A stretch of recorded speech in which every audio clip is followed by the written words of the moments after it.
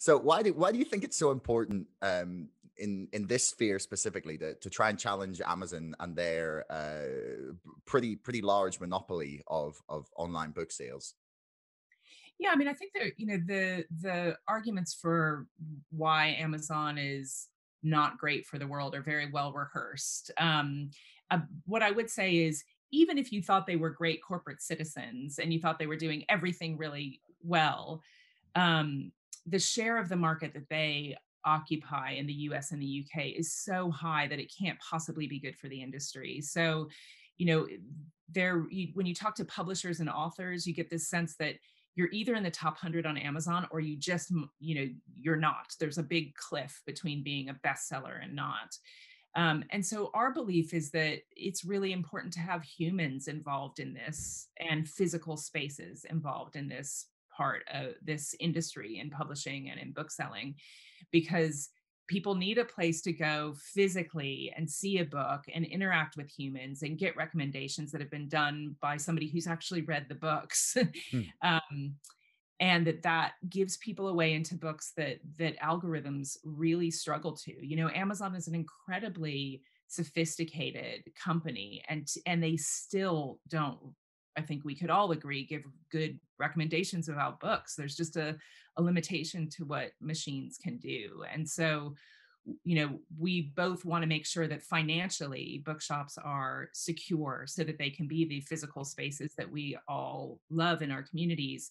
But we also want to make sure that we build a platform that puts humans front and center. So, this is the very tip of the iceberg of what we hope to do over time. But the fact that we put lists that humans have pulled together front and center on our website, I think is one mark of this. Like, I know that, so many people tell us that they come to the site to buy one book and they end up buying many more because these lists just generate an interest in such a wide variety of titles that an algorithm is not able to do. Mm. Yeah, I mean, like books are one of those weird things that you like. I guess that's a good sign if your website is like convincing people to almost act like they were in a bookstore, because that happens to me. You go in for one, and you're like, yeah, it's like a pint. You just go for one. You're like, no, I'm just gonna get this book quickly and get out before anything else happens. And Yeah. then like suddenly you're walking around with this big stack, and you're like, oh no, that Yeah. looks really good as well. Yeah. So the fact that the website is doing that too that's got to be a good sign, right?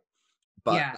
um, like you talk about actually on the website about like why we need bookstores for a healthy like culture or society. Like, why do you think that is? Yeah, I mean, I think there are a couple of really important aspects to it. One is, there aren't that many third spaces left today, like a physical space to go wander around and spend time thinking, putting your phone down and actually thinking about things and interacting with people. There just aren't that many of those spaces left. And doing it around books is so important. It's where authors connect with their writers quite often. It's where children fall in love with reading that can last a lifetime. It's where you get introductions to books or authors or titles that you would never have otherwise discovered. And that there's something about a physical space that really is conducive to all of those things. Um, and the other thing is that there's been a lot of focus over the last year about diversity in publishing, and I mean this in the broadest sense, both in terms of the voices, but also just the array of titles that are available. Like I was saying earlier, Amazon is really, it's a hits business. You either are in the top 100 or you're not.